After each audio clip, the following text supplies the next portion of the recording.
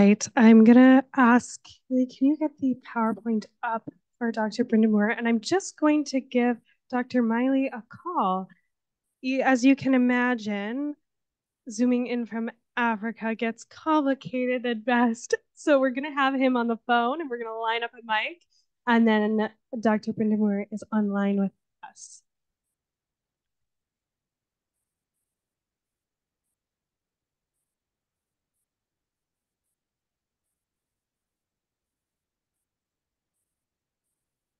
Hello. We are all ready for you if you are ready for us. We can, let me just put you on the mic here. All right, do you want to test that out? Hey, can you hear me okay? Where you're getting thumbs up here. Fabulous. All right. All right. Well, I'll say good evening where we are. Good afternoon, everyone. This is Ryan Miley, and I'm on the I'm on just by audio. You'll see Dr. Miley Brindamore, pediatrician, on video, and she's going to be taking over here in a few minutes. But I'll just start by telling you first. I'm going to paint you a little bit of a picture of where I'm sitting. I'm in a one-room house in rural Lesotho, which is a tiny landlocked country inside South Africa. And I am out in rural area tonight because I'm taking part in a walk. 200 years ago, a chief by the name of Moshoeshoe led his people from this area where we are tonight to Thaba Bosiu, where he established the kingdom that would go on to be the current kingdom of Lesotho. And so every year there's a walk, and hundreds of people walk 116 kilometers over 3 days to celebrate this. And this being the 200th anniversary of the original walk, there's loads of people out to do it. So it's a pretty neat adventure. And somehow I managed to use my very broken Sesotho to negotiate a little bit of time in somebody's house by candlelight to have this conversation with you. But unfortunately, video didn't work, and we'll just have to do audio. In Lesotho for 6 months, working with an organization called Partners in Health. We're going to tell you a little bit more about them and this work during this conversation. But I'll just dive right in. Interrupt you if you quickly. could go to slide number. So sorry. Can I interrupt you so that I can just introduce you properly now that we know why you're joining via phone? Of course. Of course. All right. So as you are hearing, that is Dr. Ryan Miley. He's a family physician with a focus on health equity and a lifelong advocate for healthy public policy. He has practiced medicine in rural and northern Saskatchewan, inner city Saskatoon, and rural Mozambique. He currently works as a tuberculosis consultant, serving the northern Athabasca region, northern Saskatchewan, and at the Westside Community Clinic. Dr. Miley served as a member of Legislative Assembly for the Saskatoon-Meewasin and a leader of the official opposition in Saskatchewan. He is the author of 2 books with UBC Press, A Healthy Society, How a Focus on Health Can Revive Canadian Democracy, and A Healthy Future, Lessons from the Front Lines of Crisis.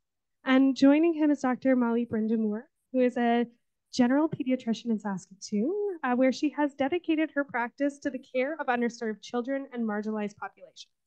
She co-founded the Reach Clinic, where she provides team-based care to refugee children, and she was the first pediatrician at Sanctum 1.5, a supportive home for mothers and infants at risk or living with HIV. She works with the Saskatchewan Tuberculosis Prevention and Control Program as a TB consultant serving Northern First Nations communities. She sits on the board of Saskatchewan Prevention Institute and the steering committee of Stop TB Canada Partnership. So as you, I'm sure, noticed by now, Dr. Brindamore and Dr. Miley usually live in Saskatoon with their sons, Abe and Gus, but this year they are in Maseru, Lesotho, they are supporting work with Partners in Health at a TB hospital down there. So we are very, very lucky to have them join in today as it is the evening there. And so in an effort to not keep them too long, let's give a warm welcome to Dr. Breneuer and Dr.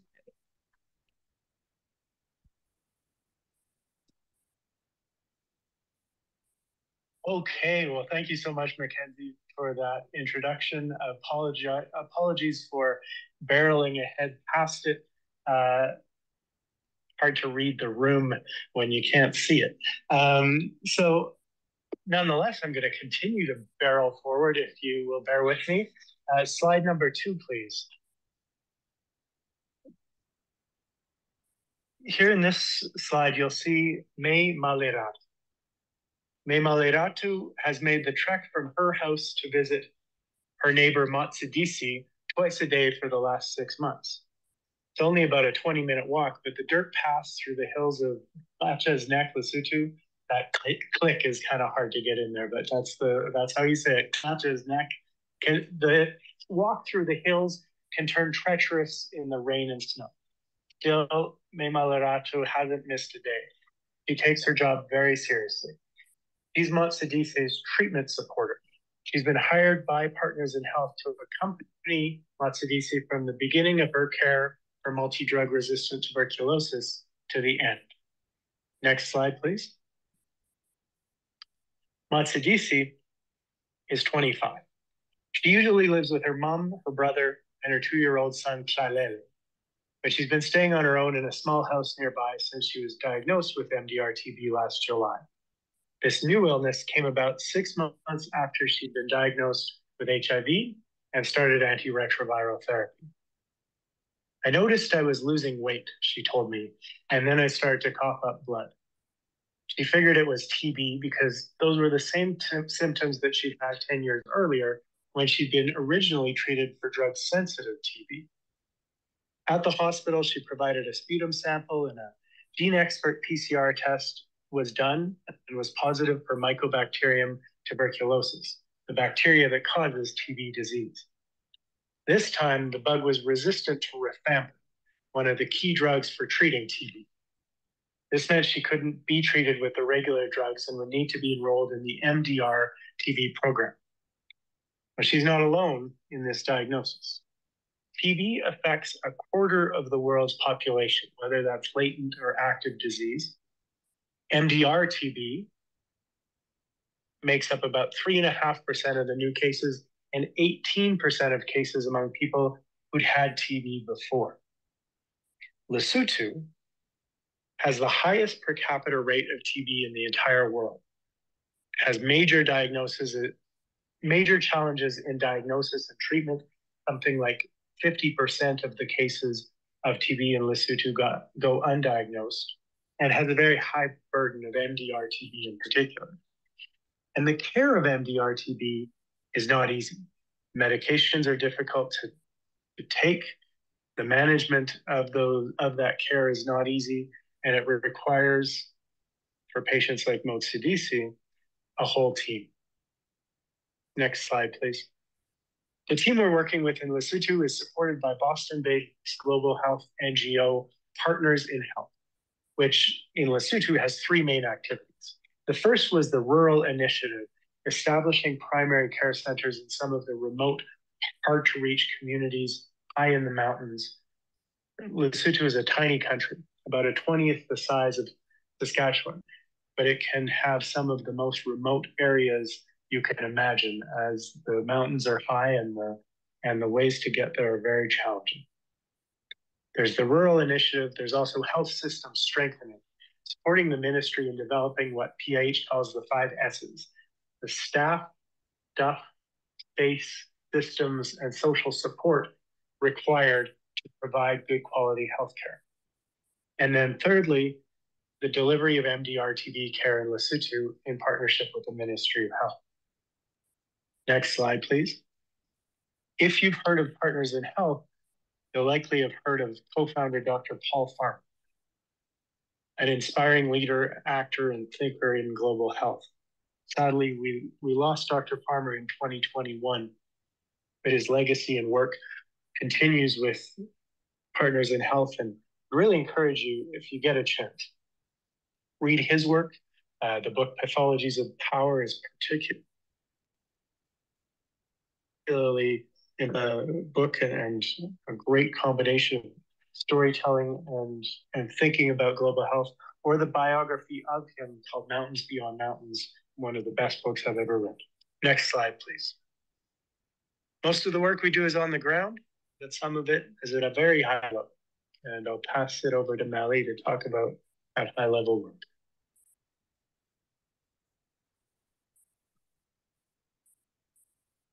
Hello, everyone. Thank you, Ryan, for passing the mic. Thank you, Mackenzie, for the introduction and for the chance to be here. Normally, Dr. Miley and I live in the same house where I am in Maseru, in the capital of Lesotho.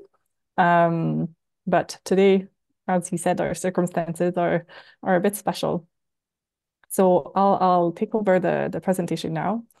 So Lesotho is entirely above 1,000 meters in altitude.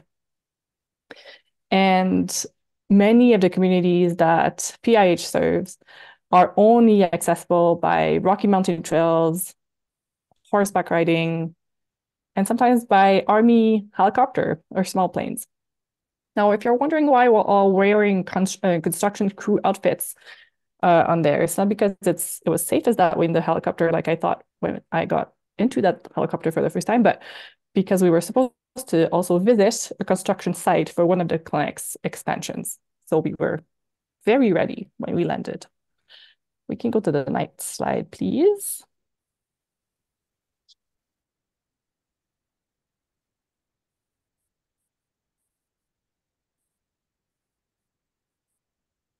Okay, and Dr. Melino, that you see at the center of that pictures here, and who was also in the helicopter with me on that day, is the executive director of PIH Lesotho. And he's seen here demonstrating the use of POCUS at the Partner Oncology Center next to the MDR TB hospital. These small portable tools are essentials in Lesotho as part of the toolkits that we use to decrease barriers to diagnosis, to treatment, and follow-up care. As you can imagine, it's quite a burden for patients to travel by foot or horse across the mountains to reach the capital in Maseru, where traditionally most of the diagnostic imaging tests, if they're available in the country, are done. In addition to that, the care team themselves need to be flexible and think about what equipment fits on a horse or how much they can carry themselves when they go support patients in remote areas. We can go to the next slide.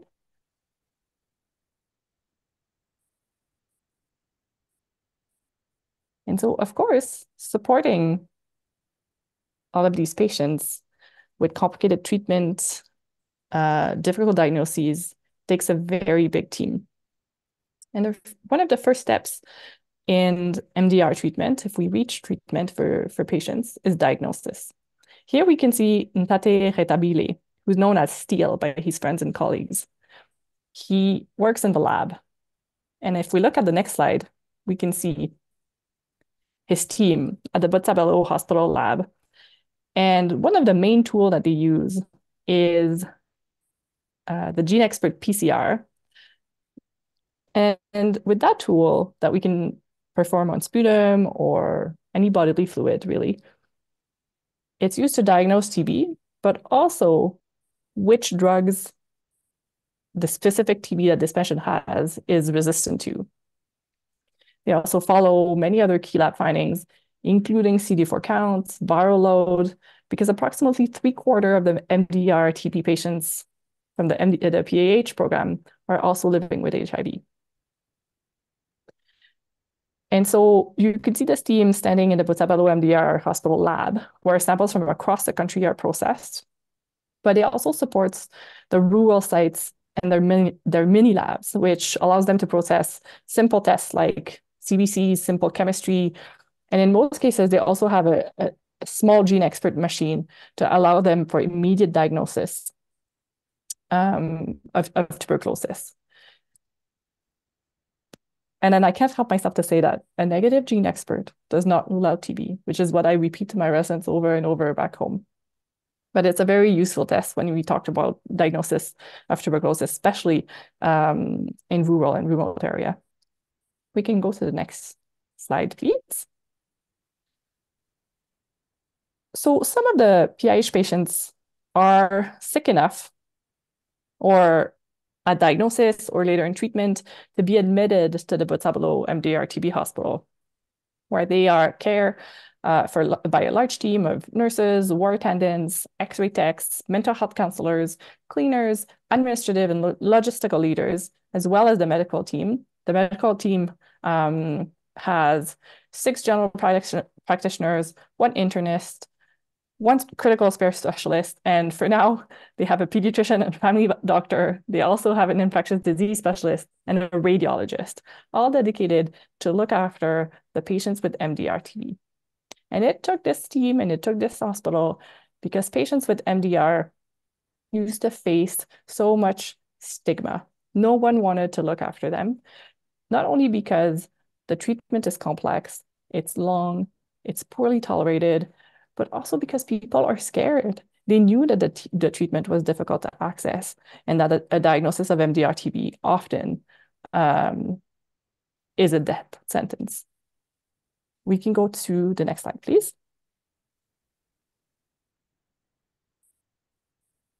Most of the patients at Botshabelo and within the MDR TB program are adults. And this is Me Seloane here that we see being examined by Dr. Ninza, who's a critical care specialist from Zambia, who has made Lesotho his home. So Me Seloane, who's agreed for us to share her story and her picture, has spent months in the hospital, away from her family and her small 3-year-old daughter, so that she could recover from complications of DRTB treatment and meningitis. But Me Seloane has done well. She left the hospital last week, and we saw her at the clinic yesterday. She traveled a couple hours on horseback before she got picked up by the team to make it to the clinic to see us. She looked better and kept healthy for the first time in many, many months. And she was also wearing leather pants, especially for her clinic visit, instead of her very nice MDR TB pink nightgown that we see her in here. We can go to the next slide. So if patients are mostly adults, we do occasionally see a child, which I'm always very happy when this happens. And this is Tota and his mother, Matota, who also agreed for us to share their picture and their stories. And they came to see us from one of the remote mountain communities to get worked up and have Tota's treatment started in hospital. It goes a bit beyond the scope of this talk to discuss this, but there are very few pediatrics patients in the MDR TB program, and Tota is a rare exception. Not only was he diagnosed and got treatment, but he got better on his treatment. It's not because somehow MDR TB spares kids or they don't get it as much as adults, quite the contrary. But because TB in kids is so difficult to diagnose, often the testing that we have is not adequate for them and is made for adults. The treatment is made for adults. So the majority of TB cases in kids, and even more so of MDR TB, are not diagnosed, and these kids are missed. And you can imagine what happens if they are. We can go to the next slide.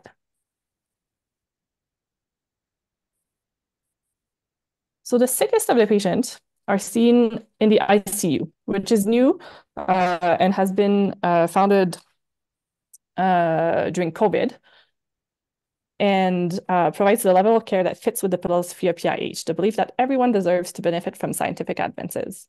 PIH promotes the notion of a preferential option for the poor in its medical services, believing that people shouldn't be denied good care because they live in poverty, that those most in need deserve the most help, and that those most in need should get the most accurate diagnostic tools, the latest drug, and the best treatment regimen we know. I really like this picture, a team of 3 docs and a highly trained ICU nurse focusing on caring for one patient and putting their heads together to help him. And you can also see Dr. Meseret, the MDR TB program clinical lead. He keeps his eyes on the patient and a reassuring hand at his foot. Maybe it was his pulse because this patient was very sick, as the patients are and should be at the center of everything we do. We can go to the next slide. At the pharmacy team will prepare the medication, including the highly specialized MDR TB drugs for the inpatient, but also the bulk of the MDR patients who are seen in the community. They also operate rotating community clinics in 9 of the country's 10 districts, so in most of them. And the pharmacist team not only responsible for ensuring that all the meds are ready, that the docs don't make any mistakes in prescribing them, that the supplies are continuous, but they also look after making sure that all of the equipment is available. So pharmacists in Lesotho are multi-talented. They're keepers of the warehouse, but also the providers of stuff, one of the 5 S that Ryan has mentioned earlier.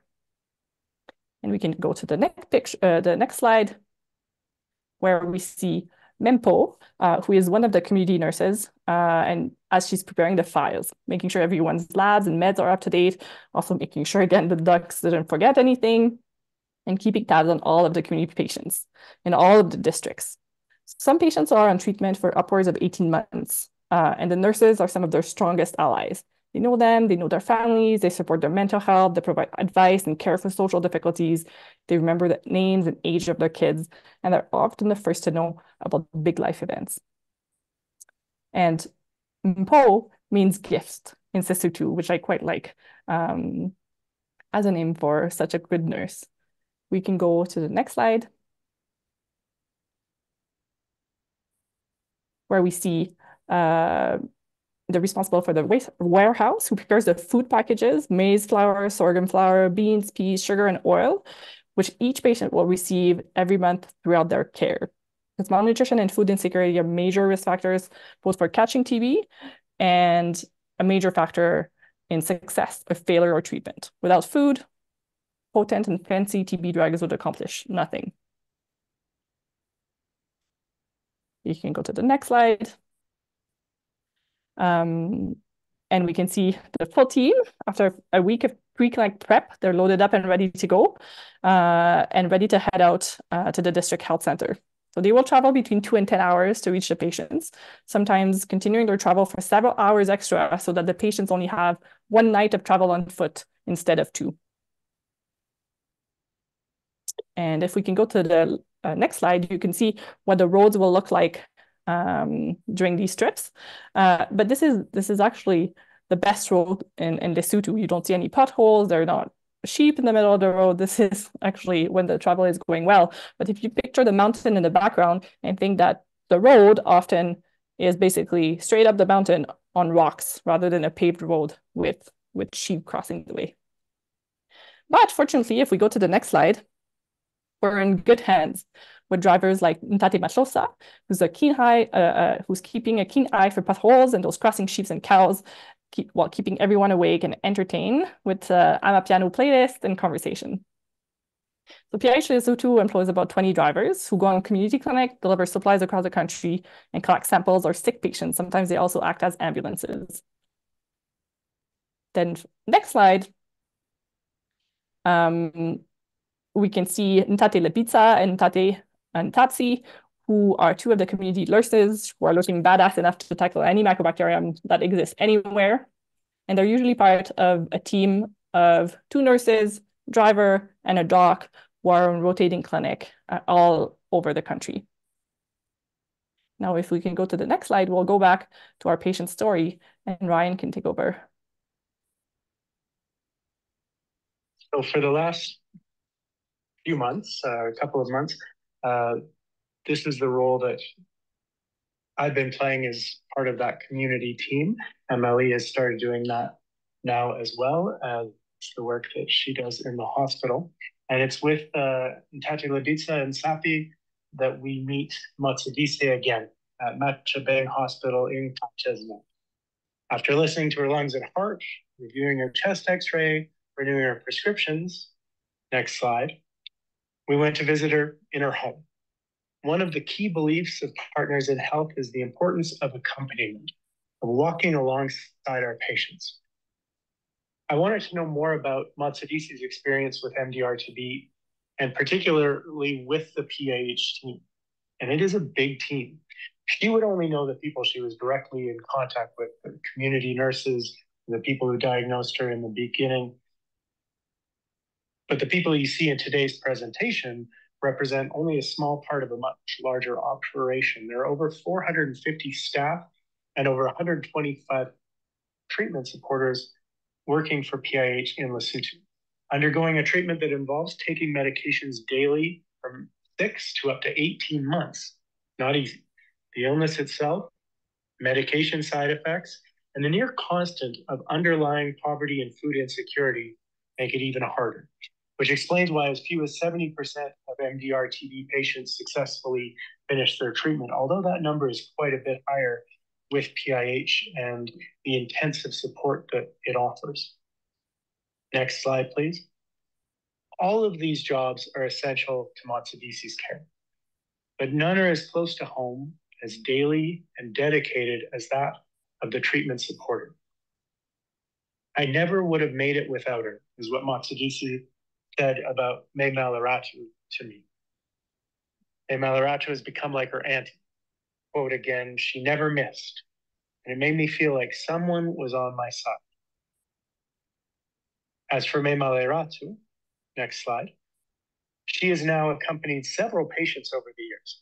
She receives payment for her work, and with a new baby at home, the money coming in goes a long way. She also appreciates the chance to make a difference. She said, I know that when I go to see the patients, I'm able to help them understand and to motivate them to take their medications. This accompaniment model is central to PIH's vision of care.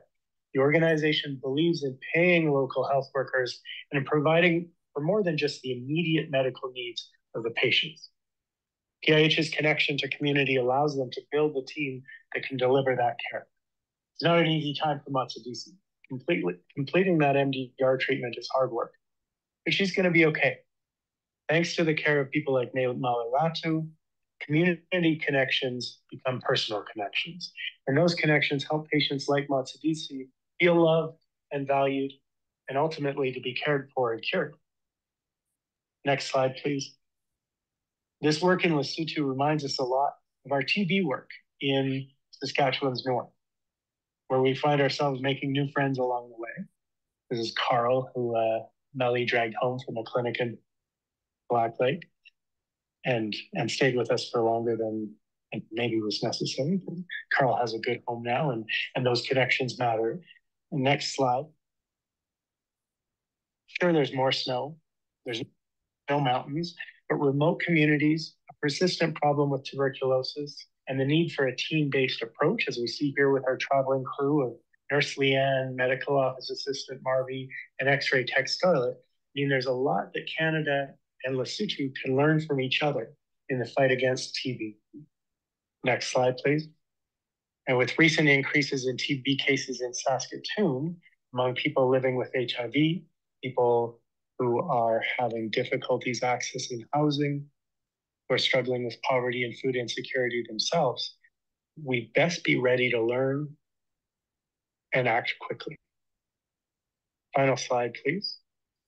I want to thank the organizers for the chance to connect with you. We really appreciate the opportunity and the invitation. Again, apologies for the technical challenges, but we'd certainly be happy to take any questions if there does remain a couple of minutes.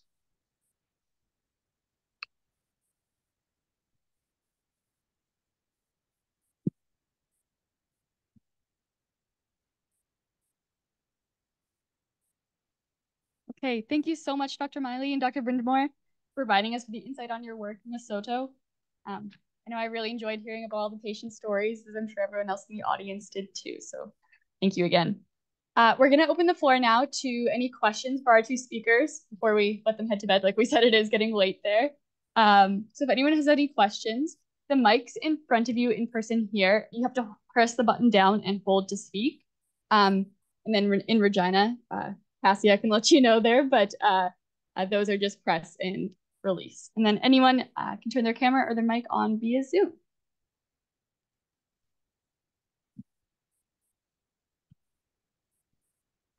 Hello, everyone. My name is Parsa, international student of Master of Public Health here at USask.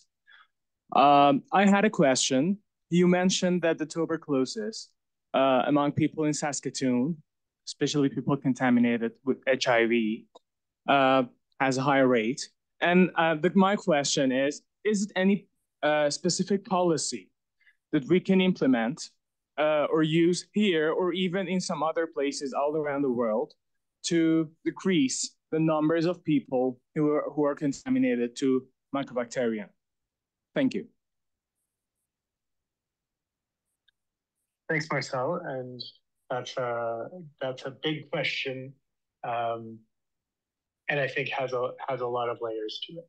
There's work that needs to be done at the level of the clinical care, making sure that people who are seeing patients are well informed about TB. Often we don't think about TB in Saskatchewan. We imagine it's something that's gone, that it's either far in the past or far away across the world. So think TB is a really important message, and investigate for it and know that it can be there. That also means going beyond the clinic. If you're a student in public health, how do we do active case finding and go out and find the people who have active TB as well as latent TB, offer the preventative treatment? And in particular, working with the highest risk communities, the highest risk groups.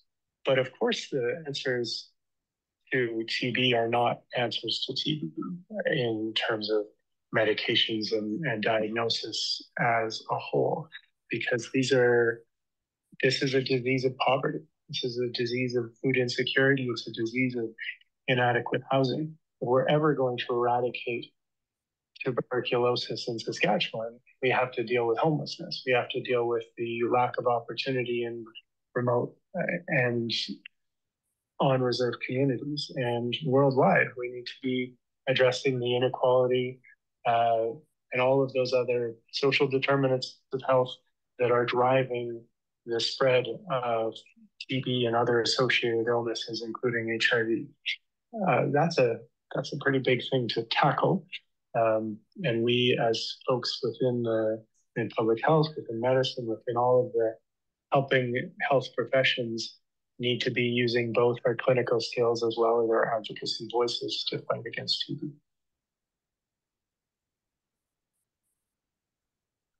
Thank you. Just got another question in person here. Hello, Molly and Ryan. It's Ivy Burchot. I'm going to be speaking later. And thank you so much for the presentation. And in the spirit of South-North innovations, transfer of innovation, the important role that you identified as the accompaniment and how that role could be developed more fully, such as like a community health worker role, for the lack of a better term. So here in communities where there's high rates of TB. So I'm wondering if you could speak to that as a South-North innovation transfer.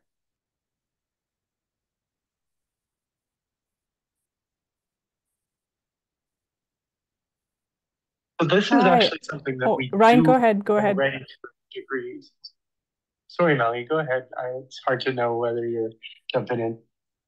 No, go ahead, because I was actually going to repeat the question. You go ahead. Okay, great. So the question is around community health workers, which is really an important model. If you're gonna get into community and reach the folks that are hard to reach, you have to get people that know them, know where they live, know their relationships, know how to get a hold of them, have them as friends on Facebook, all of these things. This is one of the parallels that we see with the work of TB in Saskatchewan and here in Lesotho, where there are TB workers as part of our program. In the communities that we work in, local people are hired as TB workers, and they're essential. They do incredible work, tracking people down, visiting them every day to get their medications, bringing them to appointments.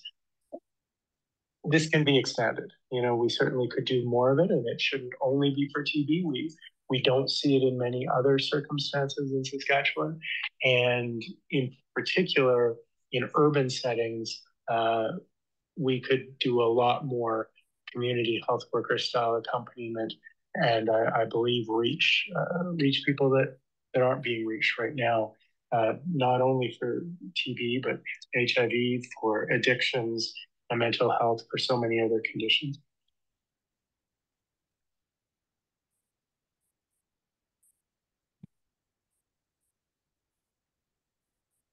Sorry, 1 second. That mic is not working. Hello, can you hear me now? Yeah, the light went on. Used to pushing different kind of buttons, so I'm not used to this one. I was wondering if you knew the background of these people in Saskatchewan that are, or in Canada that are having this TB, because I think I come from Sturgeon Lake First Nation. We have a lot of poverty there.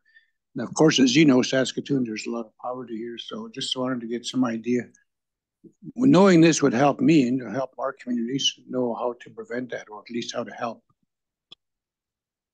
Mm-hmm. Thank you. Great to hear your voice, Joseph.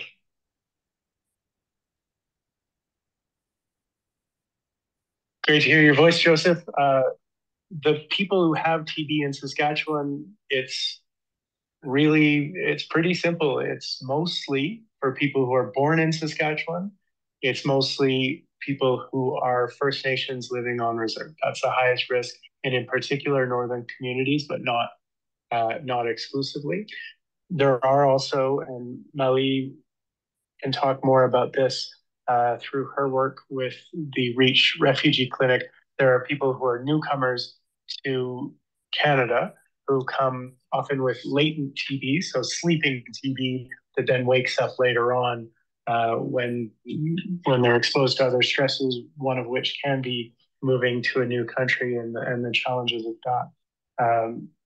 We're starting to see some overlap between those populations where mixing between groups is causing new challenges in diagnosis and new opportunities for spread. Melly, anything you want to add about the work at Reach and the latent TB work you've done there? Yeah, of course. I think the work as Reach is a very different population with their own stressors and their own vulnerabilities. In Canada, it's about 70% of new tuberculosis cases every year are diagnosed in people who are born outside of Canada. But in Saskatchewan, the numbers are telling us something a little bit different. Most of the new cases are from communities in the north of Saskatchewan, and as Ryan said, on reserve. And I think the problem is poverty and the legacy of colonialism and racism. They all lead to TB. It's not normal to have outbreaks of tuberculosis where 50% of the cases are diagnosed in children. This is a deep marker of the inequities that we face and we live in Saskatchewan. And we have the particular history in Canada of residential school. I don't need to remind anyone of that. But when it comes to tuberculosis, the sanatorium have done or have led to immense trauma. And the work that is done now has to kind of undo that trauma and makes it so much more difficult for patients and for providers to care well in a trauma-informed way. Thank you, Ryan. Thank you, Molly.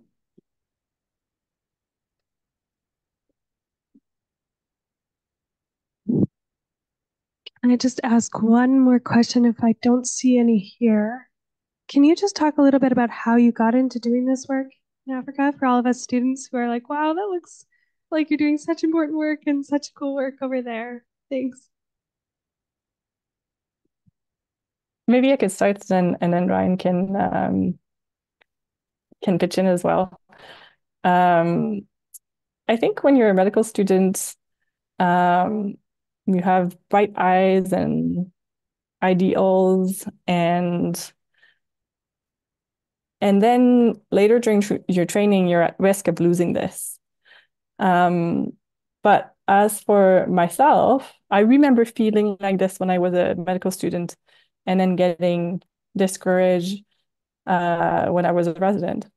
And then I found people around me that were lifting me up and wanting to do the same kind of work. And I feel like I have found back this desire to serve and reduce inequities that I had when I entered medicine. And one thing that I remember thinking is, what is the path, that leads to doing this work? And there is no path. Everybody can choose their path. There is no direct way where it leads to, doing global health or working internationally. There is no path. You can do your own path, and that will be fine, and that will come. And I know that it seems like it's far away when you're a medical student, but the time that you have in medical school and residency is to learn and think and cherish that. And I think there's no need to stress about what you will be able to accomplish later. You will be able to accomplish things. Yeah, I feel like it's a little bit of a rambling answer, but I hope that Ryan can maybe shed a bit more light on that. Yeah, maybe more directly. 100% agree with the beliefs there and the value of seeking out these opportunities early in your career while your path is still being shaped. And I'm sure there are folks in the conference today that are involved in making the links. That I think is a really important program, but certainly not the only option. Both Melly and I spent time when we were medical students, she in Rwanda and Palestine, in Mozambique, and that really made a huge difference. Returned to Mozambique together a couple of times. And then we were both working in tuberculosis.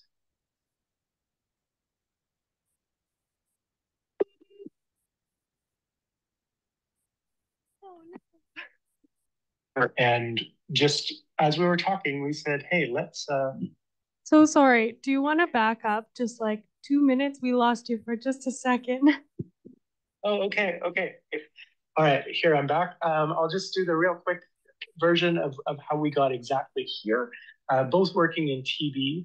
I just left politics, so had a bit of a transition moment, an opportunity to do something different. And we were talking about what can we do? And we both were big fans of Paul Farmer and Partners in Health. And we called up the director of PIH Canada, and to our surprise, he was keen to invite us to join somewhere in their world. Partners in Health works in 12 countries around the world. And we looked at Lesotho with the high rates of TB and the specific MDR TB focused hospital and thought this was a particularly good fit for us. And it has been. It's been terrific. We love it here. It's an amazing country, many challenges, many difficult things, but it's a lovely place to be in so many ways. And I think that's kind of, like Melly said, you follow the things that draw you and the doors that are open to you, and you will find a place to serve and to find value in that service and find value for yourself in the work that you do, and hopefully, more importantly, leave something good behind for the people that you came to serve.